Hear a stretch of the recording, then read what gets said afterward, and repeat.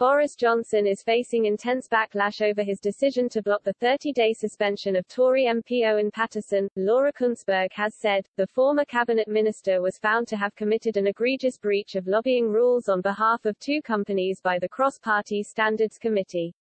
But, with the backing of the government, MPs voted against suspending Mr. Paterson and in favour of changing the system for investigating standards breaches altogether. Mr. Paterson has denied the charges made against him and has called on the Parliamentary Standards Commissioner to quit. The government's backing of his position has received fierce backlash from all sides. Labour leader Sir Keir Starmer wrote in The Guardian that the behaviour of the Tories needs to be called out for what it is, corruption. The blasé manner in which the Tory party acts, the Trump-like attempts to fix the system to its own benefit, the complicity of those who justify and enable it, shows that it is now, inevitably, covered in fleas. The BBC's political editor, Laura Kuenssberg, makes it clear, however, that criticism of the government isn't just coming from the opposition benches.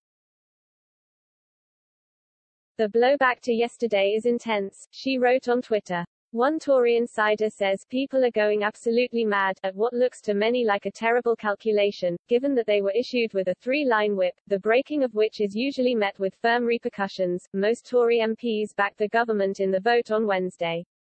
But away from the voting chambers, Tory backbenchers expressed their frustration with the government's decision. I think it's appalling, one MP told Politics Home. Quote, there is very little support on the backbenches. Another was even more blunt, saying, well, it's S***T, isn't it? The motion to reject the verdict of the Parliamentary Standards Commissioner was tabled by former cabinet minister and one-time candidate for Prime Minister Andrea Leadsom. In a debate held before the vote, Tory MP Aaron Bell told Mrs. Leadsom that by bringing her amendment today, it looks like we are moving the goalposts.